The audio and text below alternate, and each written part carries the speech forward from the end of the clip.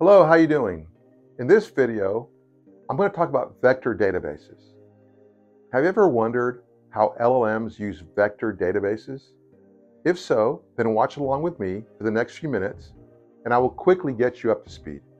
Okay, let's get started. There are three common use cases where vector databases enable LLMs. The first is permanent memory. LLMs on their own are stateless. The LLMs themselves don't keep track of conversations. So to have some continuity in a conversation between a user and an LLM, you need a way to keep this conversational history in memory. One way to do this is to have the user's chat client include the conversational history in each new prompt. Vector databases give you another option in saving conversational history. Vector databases operating on the server side can also serve as a store to keep track of these conversations. The second use case where vector databases help LLMs emerges because of the cutoff problem that all pre-trained LLMs have. LLMs are trained with content up to the cutoff date, after which they are released to production.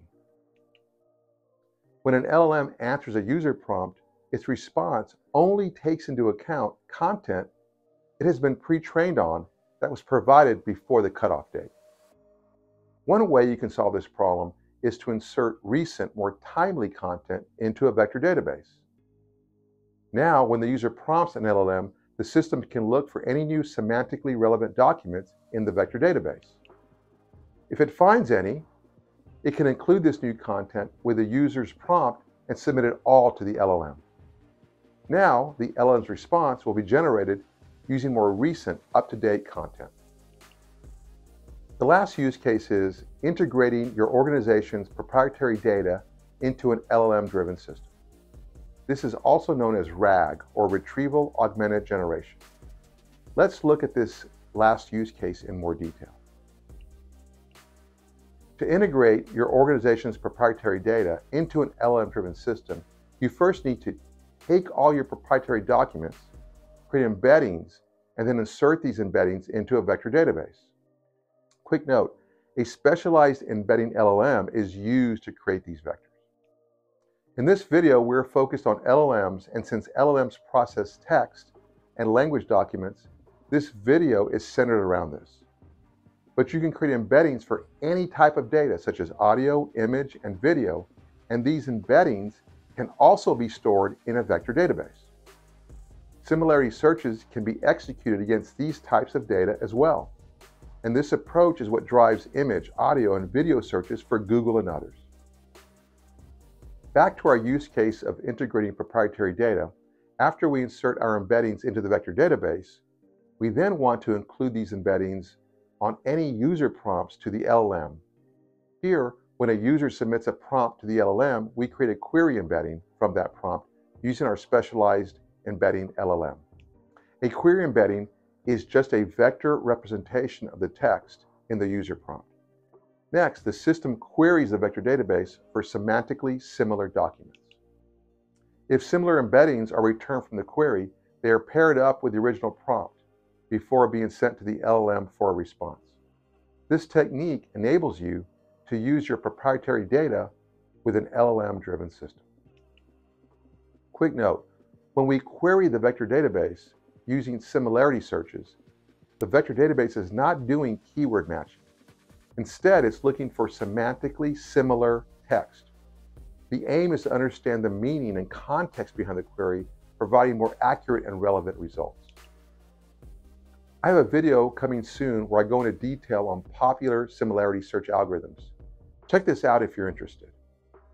I also have another video on embeddings, and you can check this out to learn more about that topic as well. So a common question that comes up is, why can't you use a relational database to store your vector embeddings? This is a really good question. Relational databases are ideal for transactional workflows and do support a variety of indexing techniques.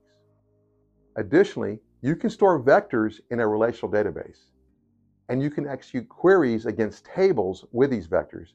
So yes, functionally it would work. But the problem is that the relational database does not have native query support for similarity search algorithms, nor does it support indexing strategies optimized for vectors. So what does this mean?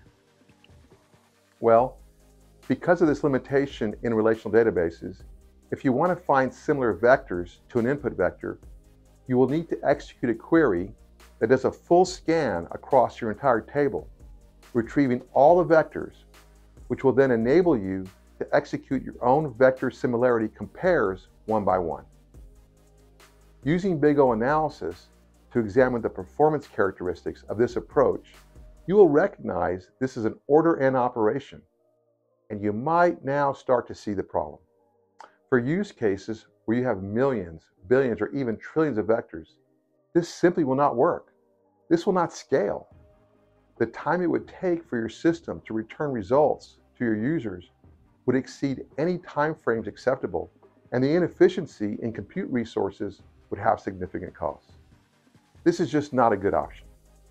So as a proof of concept or personal home project with low volumes of vector data, yes, you can use a relational database. But for scalable production systems, relational databases are just not a good choice. So what features does the vector database have that make it ideal for ML and LLM-driven systems? The first is native support for similarity search.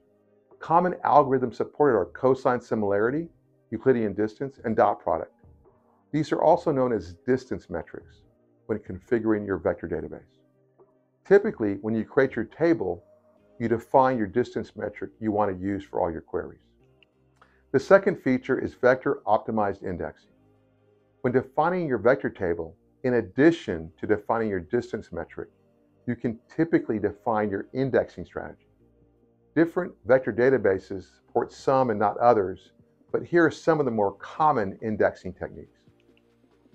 The first indexing technique is inverted file index, or IVF. This uses k-means clustering to create centroids, and each vector is assigned to the nearest centroid.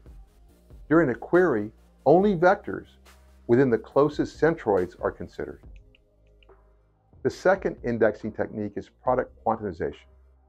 This indexing strategy splits the vector space into several subspaces and quantizes each subspace independently. This reduces memory usage and speeds up distance computations. The third indexing technique is hierarchical navigatable small world. This approach constructs multiple layers of graphs where each layer is a navigatable small world network. Queries navigate through these layers to find the nearest neighbors. So what makes vector databases scalable? Vector databases are distributed by design and deployed as nodes, so adding more nodes enables you to horizontally scale. Vector databases also support vector-optimized compression techniques, which optimizes storage. As you would expect, vector databases can handle n simultaneous queries. And finally, in-memory caching for frequently read vectors is a very common feature supported. This is not an exhaustive list, but here are some of the more popular vector databases available today. If you decide to use a vector database, please know there are more options out there and the list is growing all the time. Pinecone, Milvus, Chroma, and Weavelet are all well-funded startups that provide specialized vector database offerings. Face is a Facebook similarity search open source system, which is getting good adoption. Legacy data store providers Redis, Elasticsearch, and PostgreSQL have all added extensions to their respective databases to support vectors. As this space evolves over the next few years, we'll get a better feel for which of these systems becomes more popular and which wane. All right, you should now have a good conceptual understanding of 3 common use cases where LLMs use vector databases and why architecturally a purpose-driven vector database is a good choice for ML and LLM systems. Okay, thanks for watching.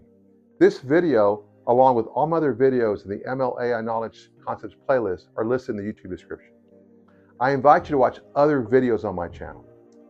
If you like the way I'm sharing this content, please consider subscribing. When you subscribe, this really helps my channel grow. One last thing, we all love technology, And we're all excited about the innovation with the cloud, machine learning, and AI. But don't forget to carve out some time to live in the real world. Go outside, go swimming, go hiking, go climbing, go surfing. Get out and move your body. And if you do, tell me in the comments. I want to hear about it. And with that, have a great day. Thanks.